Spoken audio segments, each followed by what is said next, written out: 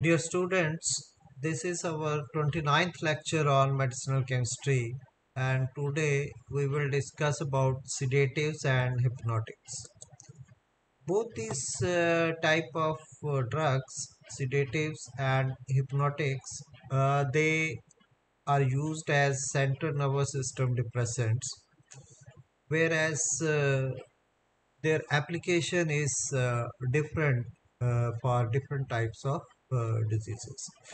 For example, sedatives, they reduce excitement, tension, and produce relaxation in the patient, whereas hypnotics, they produce sleep similar to our natural sleep.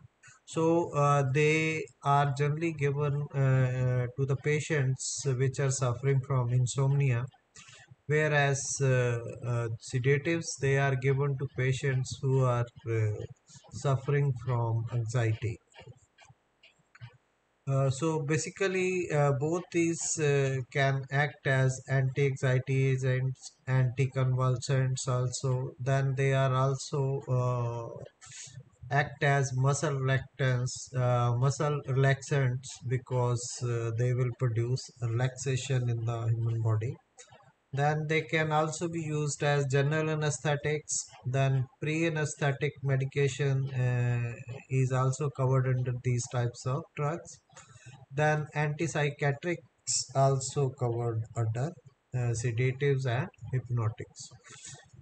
And both these sedatives and hypnotics, they may be present in the same drug.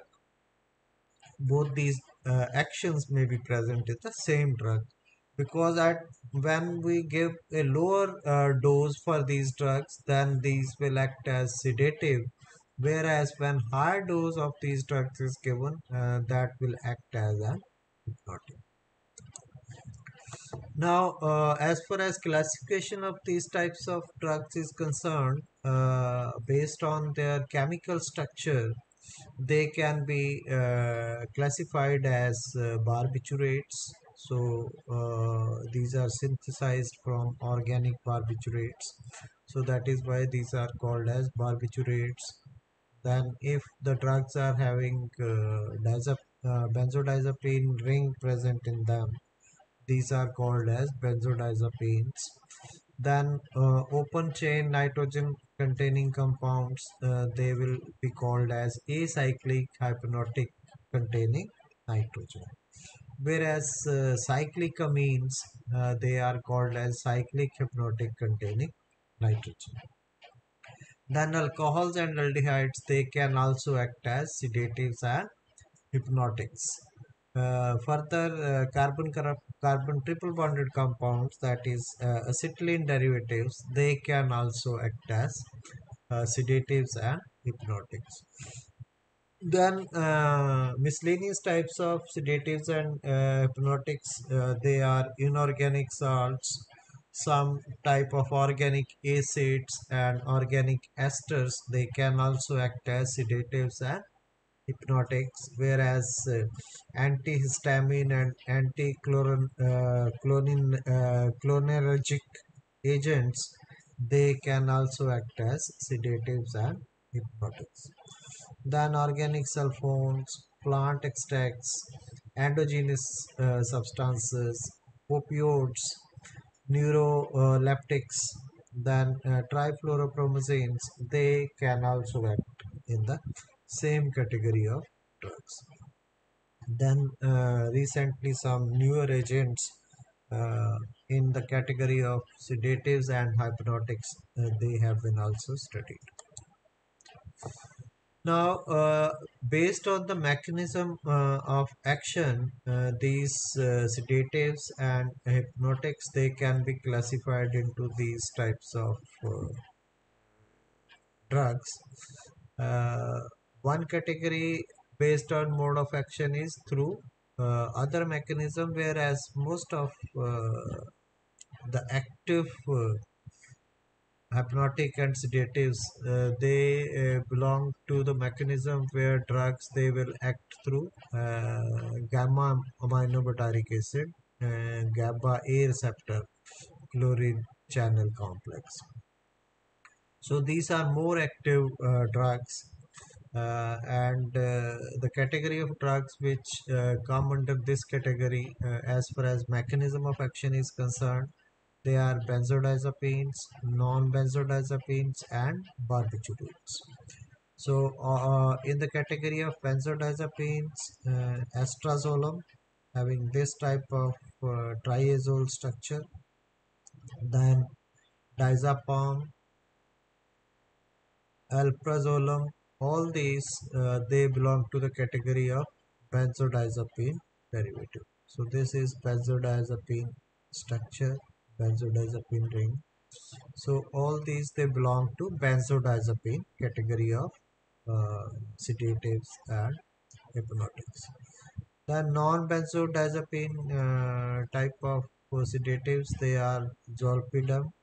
This is zolpidem having this type of heterocyclic ring. Then zopiclone having this type of pyrazine ring and pyridine ring and piperazine ring present in the compound. Then barbiturates, these types of compounds they are called as barbiturates. Butabarbital and secobarbital, they are the common examples of barbiturates. Similarly, melatonin receptor agonists, they are rameltion, having this type of structure. These are amides which are active as drugs. Then meltion having this type of amide linkage and a cyclopropyl unit. So these types of drugs they act through other mechanism, that is melatonin receptor agonist. Then orexin receptor antagonist is sovorelaxin, having this type of structure. This is having a triazole ring and a benzoxazole ring present in the drug. Then antihistamine type of drugs, they can also act as sedatives and hypnotics. Citrazine is the most common example which we use many times during our infections. This is the structure for citrazine, having a piperazine ring present in that. Blastine and loratadine and avastin, all these they are uh, acting as antihistamine drugs. Then tricyclic antidepressant, most common example is doxepin. So this is the structure for doxepin, whereas this antihistamine blastine is antihistamine, having a benzimidazole ring is the active part of the drug molecule. Then in Avastin also we are having this type of heterocyclic structure. Now the most important mechanism of action, as I have told you, is in case of gamma aminobutyric acid, that is GABA system. So deficiency of GABA activity in central nervous system is responsible for these types of actions. So as far as GABA is concerned, GABA is the main inhibitory transmitter in the brain, and it exerts its rapid inhibitory action mostly through GABA receptors. And if we consider the structure of a GABA receptor, there are two types of GABA receptors, GABA receptor A and GABA receptor B. And most important one is GABA receptor A. So GABA receptor A is the target for many anaxi- uh, anxiolytic and sedative hypnotic agents like benzodiazepines. They follow this type of mechanism. Barbiturates, they also follow GABA receptor A mechanism. Zolpidem, zalopolone, aspizoclone, steroids, anticonvulsants, and many other type of drugs, they will follow this mechanism of GABA receptor A. So what these drugs do, they bind to different binding sites of GABA receptor in the neural membrane in the central nervous system. As far as GABA receptor is concerned, GABA receptor A, this exists as a heteropentomeric transmembrane. So there are five chambers, you can say, present in the gamma receptor A, and these subunits, they are alpha subunit, beta subunit, gamma, delta, and iota. And these five polypeptide subunits, they are arranged around a central chloride ion channel, like this. So all these drugs, they will act as antidepressant or anti-sedative or anti-hypnotic agent. For example, barbiturates, they will act on the alpha and beta subunit of the gamma receptor A. Whereas other, say, BJD receptor, this will act on the gamma subunit of the gamma receptor A.